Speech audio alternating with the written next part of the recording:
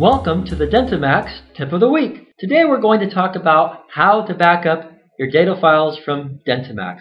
If you have a network version of the software, DentiMax Advanced for Networks, for example, if you have that version, you go to the server to do this. I recommend having people out of the system. You're backing up your data files. You don't want people crunching heavy reports and whatnot while you're making a backup. So make sure everybody's out of the system.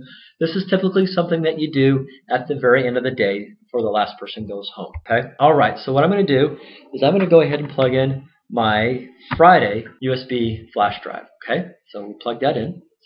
Letter E. We'll go ahead and get rid of that. Go to File. Go down to Backup Practice Files. Okay. And we already have E selected, so you make sure that you have your right drive selected. In this case, it is E. And then you give it a name. Okay. So I would give it the name of my practice, Dental Practice, to be generic. Okay. And then I like to give it a date. I'll go ahead and put my date in the very front. Today is June. I will say it's the 16th, 2012. Okay. And we'll click on Backup. This will back up all of my data files.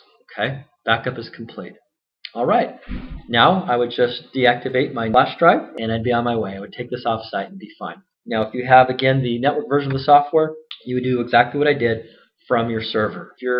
If you make a backup, you want to make sure the backup actually worked. You can restore that backup. So what I would do, I go to File, go down to Open Practice, and you can create a new practice. Okay, click on New, and I'm going to call this Restored Backup Test. Okay, all right, we'll click on OK, and now what the program will do is it will create a new database or a new data set so that I can restore my backup to that to test to make sure my backup really worked. Okay, okay, so this is the screen that you'll go to once you create a new practice. This is a one-time thing. You can now, when you pull up this new practice that you've created, so typically to open it up you go Open Practice and you'd find it from your list, and we called it Restored Backup Test.